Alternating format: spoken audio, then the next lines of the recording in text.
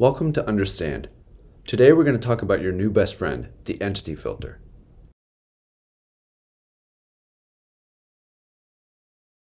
In Understand, your project's data is captured in the form of an entity, literally meaning a real or existing thing.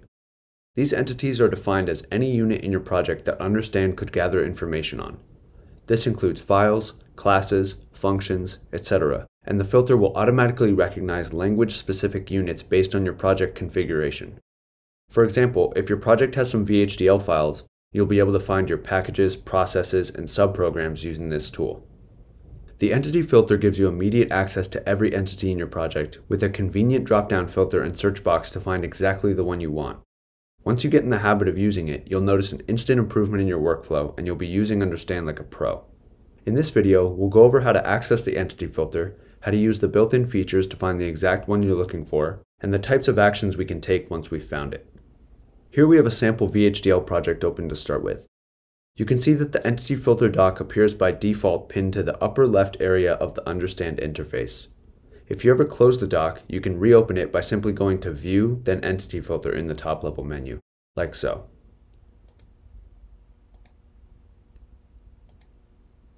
Let's take a look at some of the ways we can narrow down our search for a specific entity. Say we forgot the name of the exact file, but we know it includes the word cipher. Let's start by using the drop-down filter to narrow our search down. If we change it from entities to files,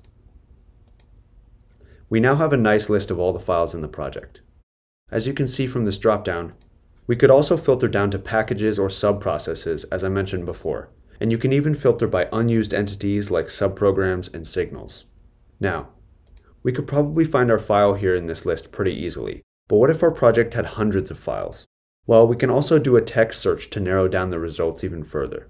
So let's type cipher in the search box.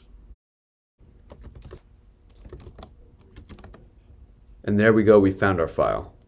Okay, so now that we found our entity, there are some useful things we can do with it. First, clicking on the entity once and highlighting it will populate the information browser. But as you can see, it was already populated. We could also right-click the entity to bring up the context menu, which yields access to even more information. From here, we could view graphs of our entity's relationships with others, rename it, and more. In my case, I want to see the references for this file to see how it fits into the overall project. So I right-clicked it. We're going to select Interactive Reports, then API Info. Drag that over here. And let's go down to refs. And there we go. We can see there's two declarations in this file.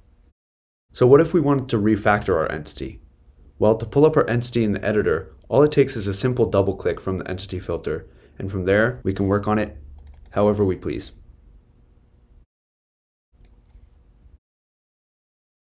This was a short look at the entity filter in Understand. In this video, we covered how to navigate the entity filter, as well as how we can use it to work on our code. Though this is a really simple tool, the entity filter is one of the most powerful and effective devices within Understand, and will make your life so much easier. For more information on this tool or anything else in Understand, visit support.sitools.com.